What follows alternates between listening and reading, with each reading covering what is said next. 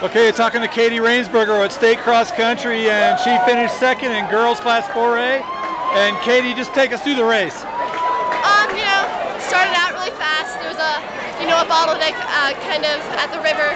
It was really hot and dusty, so it kind of got you through. And the hill definitely got to you, but it's a really nice downhill, and overall I really like the course.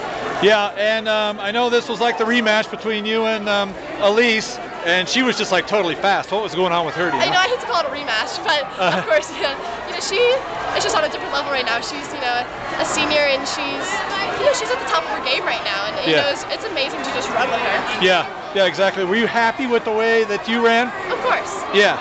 What was your time? 18:40, 5:87. Yeah, they don't have it posted yet, and that was pretty good. Yeah, I'm definitely happy.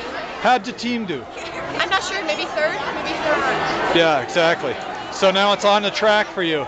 I'm gonna do a couple postseason races. Yeah. And then maybe an indoor race or two. But yeah, right. You got some more cross country to do. What are you gonna do? Nike. Nike. Yeah. Where's that gonna be? The regionals are in Arizona, and hopefully nationals are in Portland. Right on. So you go to nationals depending on how you do it in Arizona? Yep. Gotcha. All right. Well, listen. Congratulations. Thank you. Good job.